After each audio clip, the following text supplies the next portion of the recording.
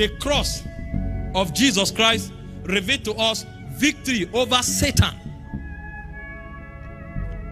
See, when we go out to cast out devils, the reason we go with boldness is because we know that there was a legal transaction that took place and Satan is already defeated. That's why no matter how, see, those of you who cast out devils here, you know, sometimes you want to cast out demons from a sister that looks weak, that you think you can just squeeze and say, come on, get out. And then you'll see, what do you want? You will look again. Yes, the devil is trying to intimidate you. I am the prince of the sea. I will destroy her. Forget all those drama.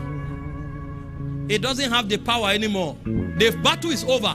It says having spoiled principalities and powers. He made a public show of them, triumphing over them by the cross. So the reason we are not moved by any, why do you think demons try to present a show? Is to intimidate you. You say in the name of Jesus, the person starts hitting his head on the ground, hitting his head. You have not seen some rugged deliverance. When you say Jesus, the person will start hitting his head on the wall, hitting the ground. He will stand up. I will kill you. I will destroy your family. Say, shut up. Get out. Get out from there. Why are you talking like that? Because you know that you are coming on the plane of the victory that Jesus secured. So I don't need to feel anything to cast out devils. When I show up, I know there is a legality in the spirit realm. When I come, I invoke that legality. Colossians 2:14, having spoiled principalities and powers, he made a public show of them, triumphing over them by the cross. So when Jesus hung on the cross, he smashed Satan. He smashed him. That's why I quoted for you already. Hebrews 2:14 and 15. For as much then as the children were partakers of flesh and blood, himself likewise took part of the same, that he through death might destroy him that has power over death, even the devil. So in his death, he destroyed Satan. All the demons of hell gathered together, and they thought they've got him where they wanted.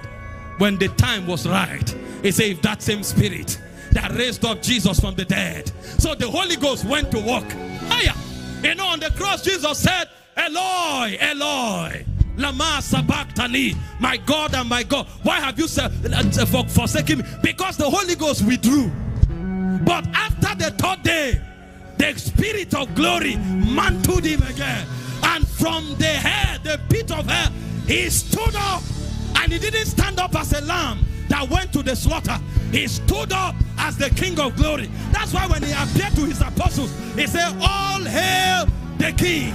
All power in heaven and on earth has been given to me. It's on the strength of that power that he said, in my name, cast out devils. In my name, cast out devils. Don't advise them. Don't negotiate with them. Cast them out. In my name.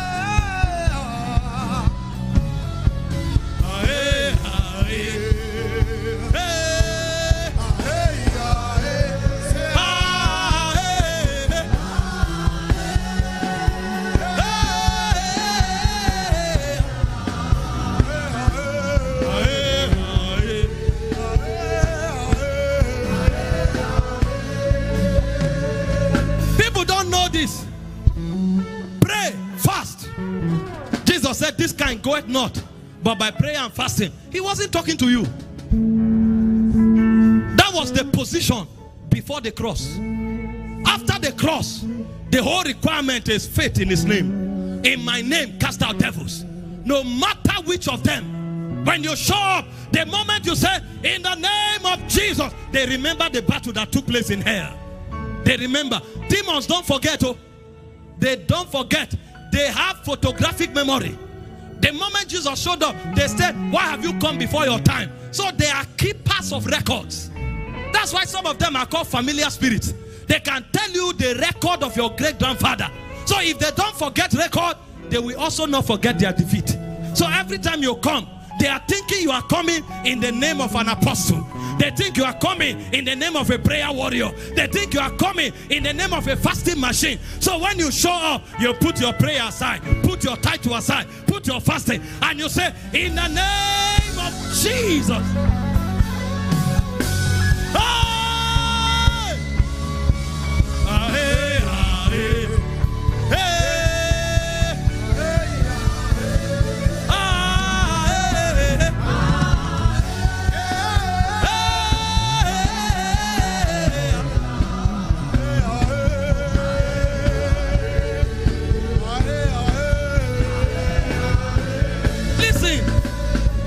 Did you not read your Bible? The moment the Bible said in Philippians 2 verse 8 that he was nailed to the cross and died the death of a criminal, immediately it said, because of this, God gave him a name that is above every other name. That at the name of Jesus, every knee should bow, every tongue should confess that Jesus is Lord, to the glory of God the Father. People struggle with demons because they don't know the death of Jesus. Satan was crushed. The head of the serpent was bruised. And every one of us, see, using the name of Jesus is a right. Oh, only for those who are born of God. Only for all. That's why it's a ticket. Just like you buy a ticket to go watch a football match. You don't beg to enter. Come on, open the door. This is my ticket. It doesn't matter the size of the bouncer. The moment you show the ticket, it will give away. That's how we deal with demons. When they show up, you say, in the name of Jesus, get out. When they delay you, you get holy vexation. Come on, get out from there. Somebody shout.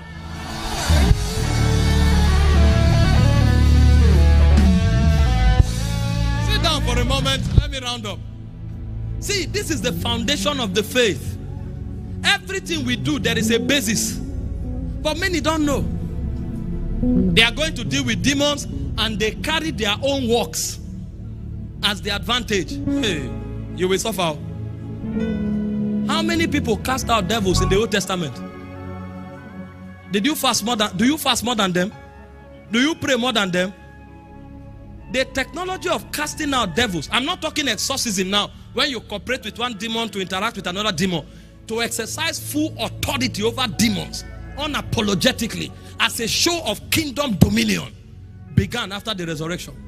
Jesus did it, and when he died, we got the right to also do it. And oh, how the apostles love to cast out demons. That's why when Luke was writing, he said the acts of the apostles. They were acting dimensions. Acting. People like Paul didn't even need to say in the name of Jesus anymore. They sent handkerchief. When the demons see it, they will know this handkerchief came from somebody that carried Jesus. And handkerchiefs were casting out devils. If the handkerchief of Paul is casting out devils and you are struggling to cast out devils, you that carry the Holy Ghost, then you don't know truth. Don't exhort devils. And I know the place of principalities, and I will explain it to you. Because there's a place where we wrestle not against flesh and blood.